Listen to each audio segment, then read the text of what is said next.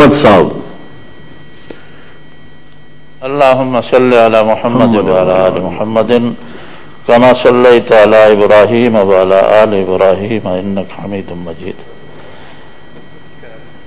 जनाब रईसुल हफ़ला, कश्मीर के मसले के मुताल्लिक काफ़ी टाइम से मुज़ाकरा हो रहा है।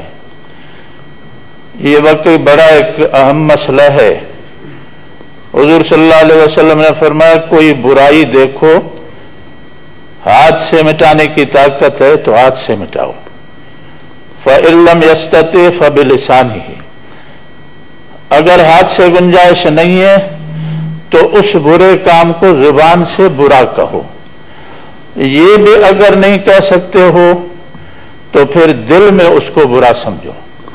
कश्मीरियों पर जो जुल्म हो रहा है इसको हम बुरा समझते हैं, जुबान से भी कहते हैं, और आपने 5 अगस्त को जो रखा है इसकी भी मैं बड़े कदर की निगाह से इसको देखता हूं।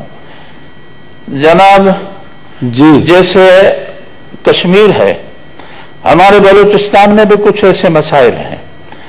कई लोग गायब हैं। जैसे वहां की माएँ अपने बच्चों के लिए रोती हैं, तो बलूचिस्तान में कई माएँ ऐसी हैं वो रोती हैं, इनके बच्चे गायब हैं। इस ऐवान के वास्ते से आपके मैं कहता हूं कि इस पर तवज्जो हो और इनके हालात को ऐसी कमेटियां आप बनाएं जो पूरे बलूचिस्तान में जाएं, खुजदार में, कोयटा में, ग्वादर में और इधर पश्तून एरिया में मालूम करें कौन मुजरिम है।